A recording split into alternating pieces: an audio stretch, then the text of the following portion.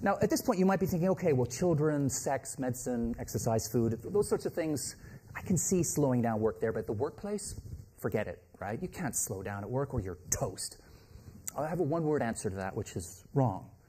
Now, obviously, in the modern workplace, you have to be fast much of the time, maybe even most of the time.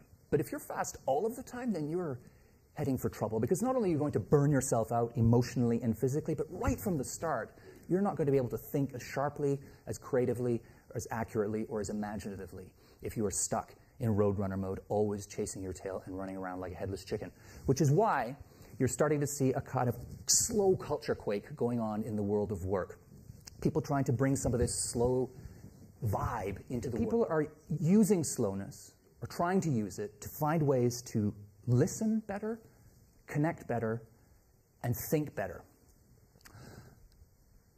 In 1917, during the Russian Revolution, of course, a time of extraordinary rapid change, everything churning and turning different, and overnight things being turned upside down, somebody asked Boris Pasternak, the author of Dr. Zhivago and a Nobel Prize-winning writer, they said to him, Boris, surely in this time of rapid change, we need to adapt, we need to think faster.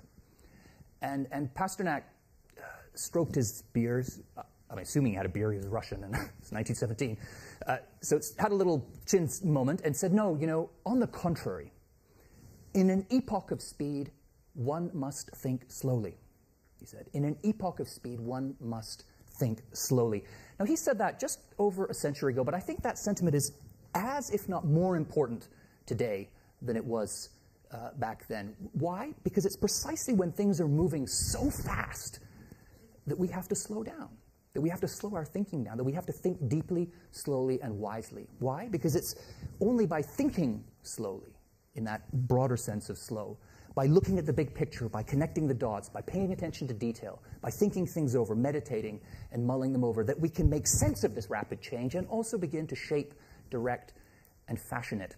But something else happens, I think, when we think slowly, a la Pasternak. We go even deeper than that.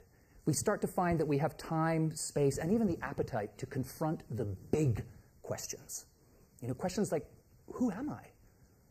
What is my purpose here? What is our purpose here? What does all this mean? What kind of world do we want to create? What sort of world do we want to bequeath to our children and our grandchildren? And it's through a slow tackling, a slow asking of those questions that we achieve something that I think probably resembles wisdom.